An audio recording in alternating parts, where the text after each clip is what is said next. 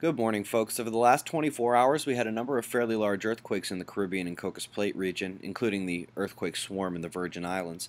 We had a 4.0 last night in Missouri, right in the middle of the New Madrid quake zone there. We actually had an earthquake swarm of 5 pointers in western China yesterday. They found a radioactive particle in northern Scotland that contained 1 to 2 million becquerels of radiation. That'd be strontium-90 there. And after some harmonic tremors, the Katla volcano is on watch again.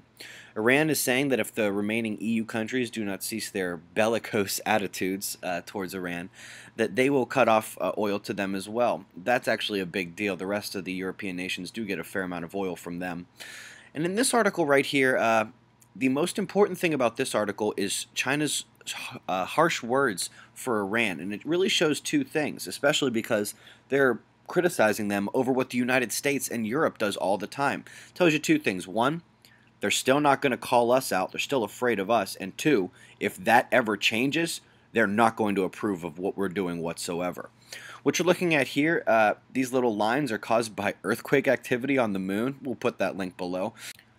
This is the VHF rheometer, and that red that you're seeing right there that was spiking over the last 24 hours is the ionosphere working hard to absorb all of the energy coming from that coronal hole stream that's breaking through our magnetosphere.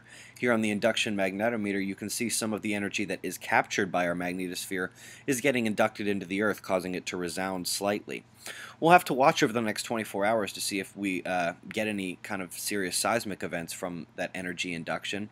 And while that's happening, you can see this dark coronal hole down there at the bottom turning into an Earth-facing position and the magnetic filaments writhing everywhere. Keep an eye on it, folks. Be safe.